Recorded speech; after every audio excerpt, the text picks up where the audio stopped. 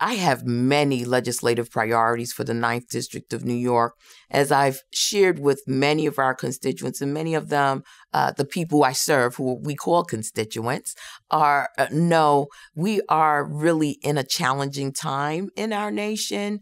My district is a very diverse constituency. It's a view into the globe around us.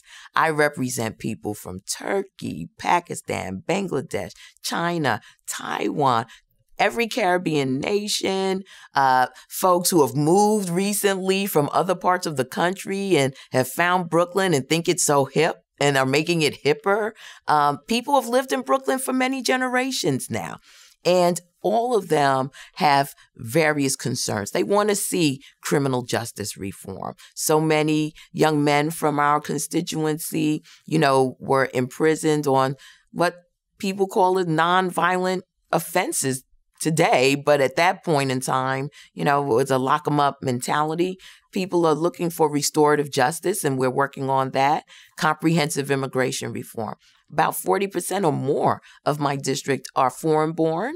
Many more are first generation, second generation like myself. I'm concerned about the expansion of broadband.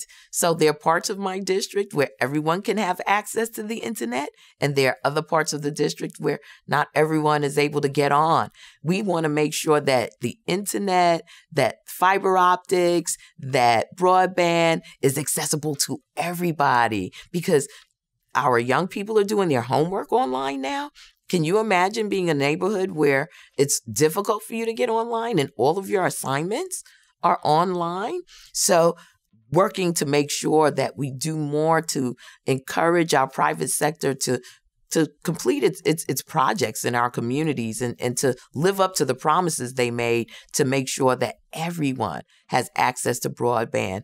Net neutrality is a huge issue, and this has to do with how we all have access to the internet, making sure that every family, regardless of whether they have the wealth or not, can access the internet as the great equalizer in our nation.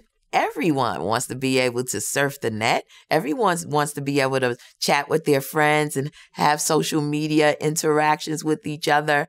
But can you imagine if the only way you could do that is if you had the money to do that, or that, one company decides what content you have access to because they're going to slow down your access to the content that you're really interested in?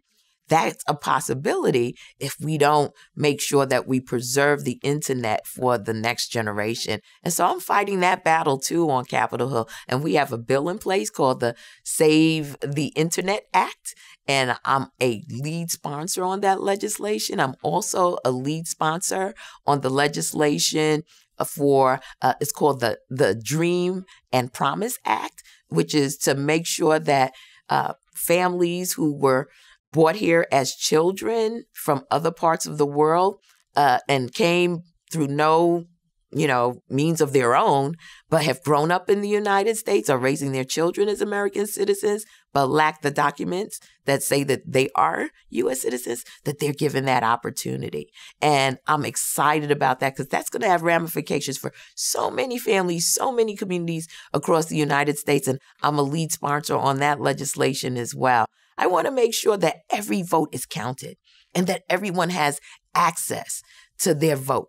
That's what makes this democracy so special in all the world, is that we determine how our leadership develops, and that we do that through exercising our right to vote. And we believe that it should be easier for people to vote. So we just passed H.R. 1 in Washington, D.C.